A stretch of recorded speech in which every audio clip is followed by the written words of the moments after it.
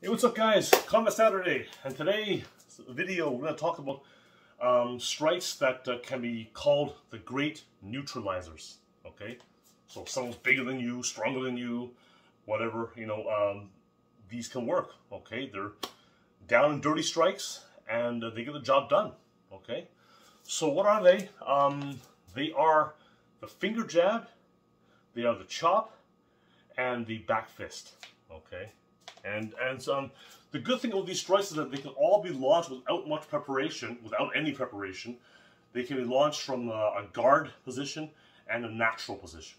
Okay, so one thing to keep in mind is that if you're in a street situation, you don't want to assume a guard position. Like, you don't want to say, okay, let's go, come on, let's go. You don't want to do that, because then it's very obvious you want to fight. You want to maintain that element of surprise. Okay. And also, you don't know what the guy's packing. You don't know what he's got. You don't know how skilled he is. You don't know if he's packing a weapon. Okay, I know a friend in Vancouver who witnessed a fight one time, an altercation, I should say, where someone got into a stance, the other guy backed up and pulled a knife. So, now what are you going to do? Okay, things change a little bit when a guy pulls a weapon, okay? So, that's the thing. And it's not like the movies. Don't be a goddamn moron and try to actually engage someone who's got a weapon, okay? You're gonna lose, okay? Even if the guy doesn't know what he's doing, he's swinging a knife around like a maniac. Are you gonna get into that? You're gonna try and block that? I mean, come on, okay? All right? So, you really want to try to get that first hit. And once you've gotten that first hit, you want to inflict pain, then you want to follow up and hit him with harder hits.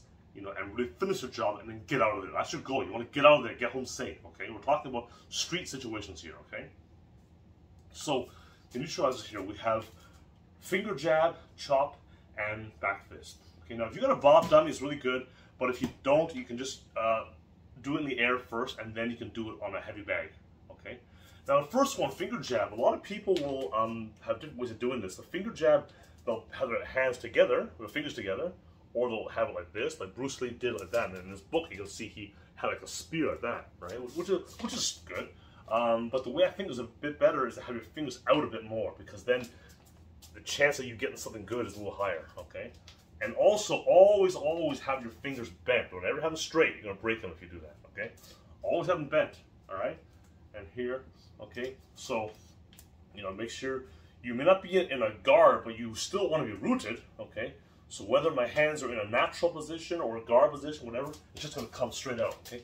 Bang! See, this is going to go right, bang! It may start from like a non-guard position, but it's going to end in one, because, obviously once you make the hit, now it's on, okay? So I may start here, like, bang! And then I'm here. And then from here, you go, bang! See, so here, bang! See? The fingers, there, bang! Or the neck, bang! Just to get pain. You don't need to hit him with like really hard force. This is just to inflict pain. Hit him with that, inflict some pain there, bang, and then bang, and then you can hit him with harder stuff. Okay, keep going until the job's done. Whether that's 3, 4, 5, 10 hits, keep going. Don't stop. Go bang. I go 1, 2, 3, bang, boom, boom. Right? Whatever the case may be. Okay, you hit him with whatever you got. But the whole idea is to get that first hit. Okay, so. The guy's bigger than me. I'm going to show you that. I can still, right? I can still do it. Okay, and it doesn't matter how big someone is. You can't build muscle in your throat. Okay, you jab someone in your throat. You jab someone in the eyes. Right? It's gonna work if you hit it, right? Yeah, and it comes from unexpected positions. So really, right.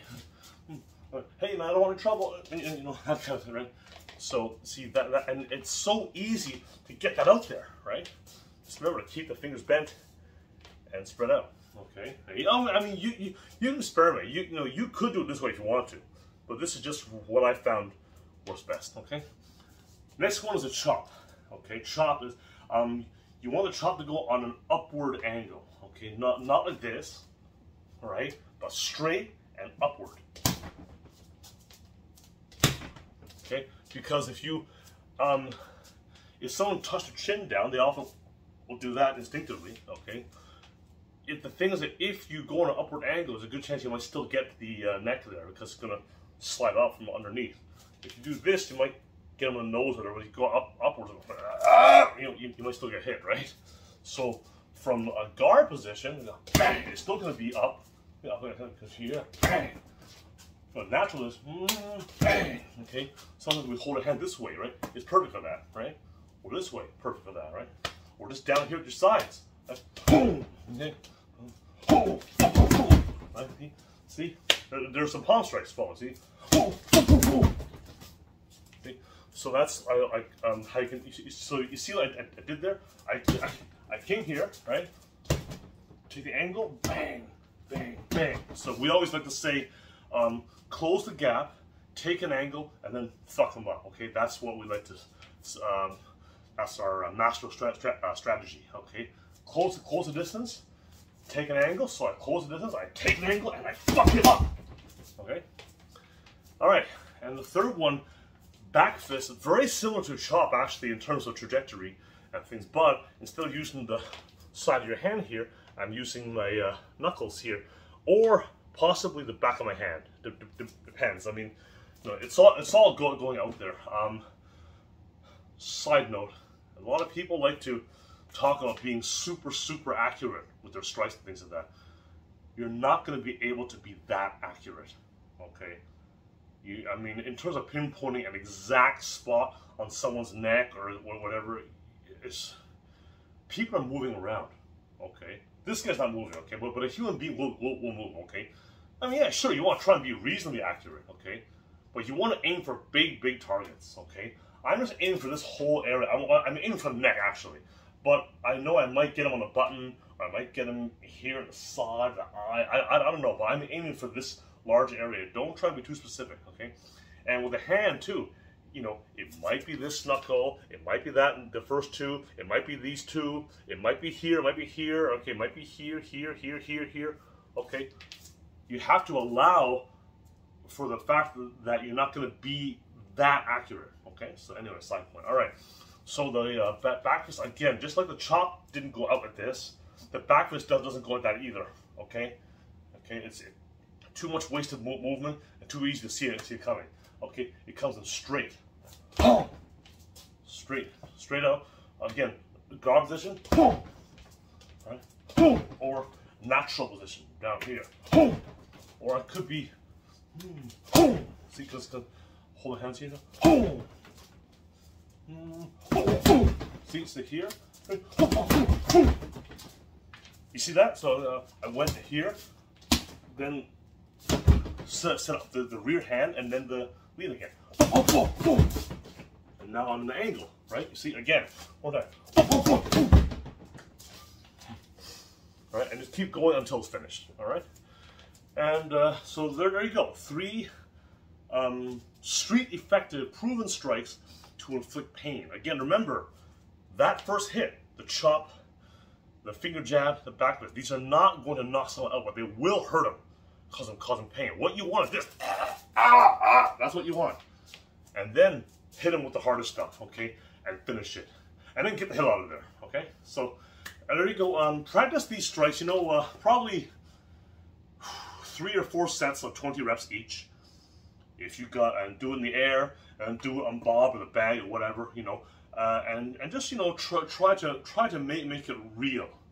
You know, I mean, really imagine that there's someone there, okay? Picture in your mind, okay? Picture, you know, so again, from a guard position, try from a guard position, try from this position, okay? Hands down position, try from all angles. So, you know, we got a finger jab, we got a chop, upward angle, and we got the back fist also upward angle, and finish up with other stuff, okay? Palm, punch, elbow, headbutt, hammer fist, so back fist, hammer, that kind of thing, okay? Mess around with it, okay? Get that first hit and inflict the pain.